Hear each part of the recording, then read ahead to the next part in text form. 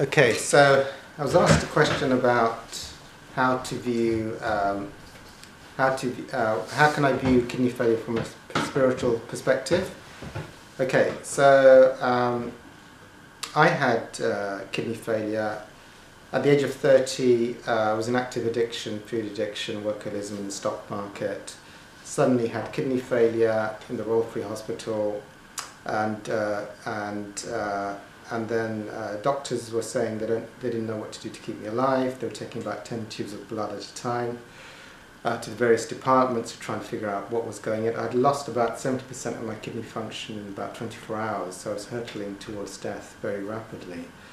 And as they were rushing around, it seemed like there was a moment of grace, a surrender happened, and I had a sublime spiritual experience of a heavenly stillness, and I actually had a message: find a spiritual solution. I was given then, sometime later, on this spiritual quest for finding the next piece of the puzzle. I was discharged with 30% of my kidney function left, which slowly deteriorated, which ended me up on a dialysis machine. But I was given a DVD sometime later of a man named Dr David R Hawkins. And when I was given that DVD, I had what's called classically a Kundalini experience, with tingling up my spine and this bliss as I watched this. And I knew that was the next piece in the puzzle. And I found out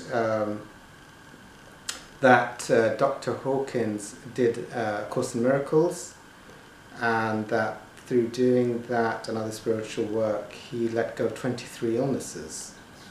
And that he was running a group for people with life-threatening illnesses who were doing the Course in Miracles, and their illnesses were healing. So people healed with cancer, with AIDS, or with autoimmune diseases. And then I knew, because I'd had that spiritual experience, that even though I had kidney failure and I had gout and I had asthma, and the kidney failure is an awful illness. It's an awful illness. But I knew that God had given me the keys to freedom.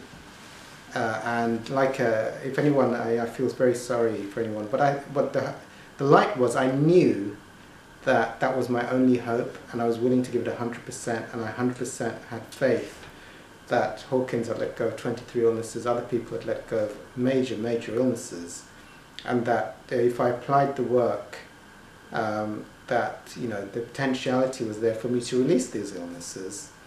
And I've had a transplant, and that's been going well now for 7 or 8 years. But what happened was, the way these, and the gout, I mean, to let people know how powerful some of the things I did, the gout left with the spiritual work that I did, which I'll be sharing in a minute.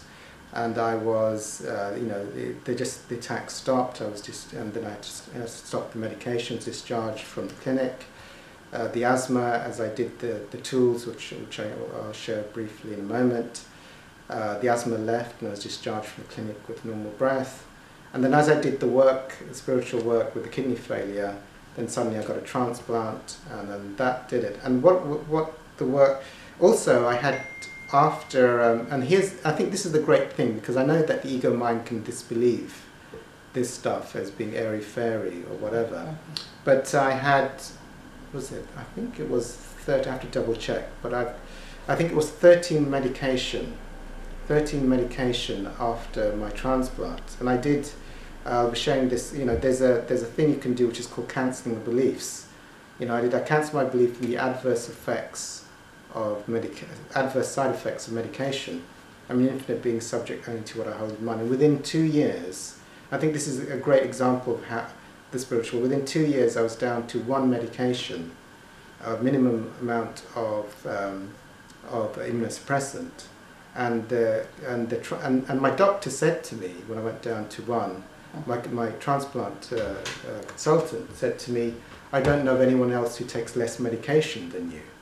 In the hospital. And on the same day, the pharmacist, when I went there, just for my tiny little dose of immunosuppressant, said, "You're going to," made a joke that you're going to put us out of business, because I was taking no medication. And that was the power.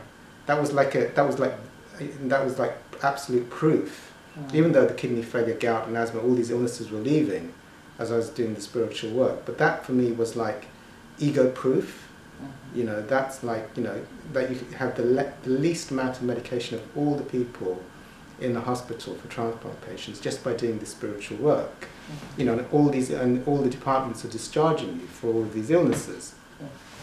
Okay, so that's the good news. I mean, so for me, I'm like a living person, you know. I mean, I was just talking to someone about kidney failure. I just remember I had peritoneal dialysis, all those bags, the lorries would come in, like this huge lorry, and there'd be like this huge muscle men would come in, grabbing, you know, fill up a room full of boxes of this fluid, peritoneal fluid, which are, you know, and you hardly have the energy to stick all these bags of fluid on. It'd be exhausting.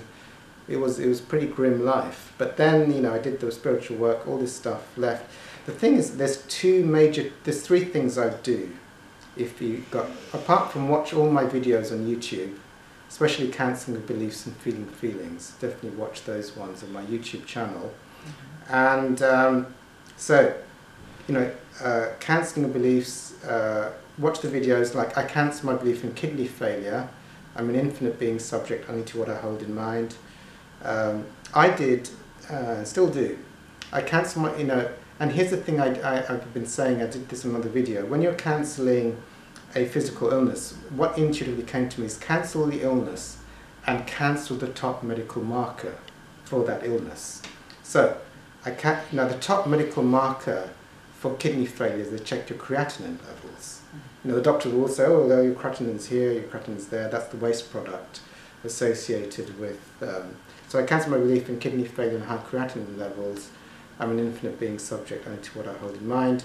You know, with gout, you know, the one that they often mark is uric acid levels with gout. So I cancel my belief in gout and high uric acid levels. I'm an infinite being subject only to what I hold in mind. So, and it took me about 3 to 5 years to clear those illnesses by just doing those. Sitting with the feelings. Now, with kidney failure, the specific thing with kidney failure is sit down on a chair and sit with your back straight. Because when you have kidney failure, you feel exhausted, like you want to lie down on the bed all the time, or you just want to drop down because you feel like you're only half dead or something. That's how I felt, like a 90-year-old corpse, basically.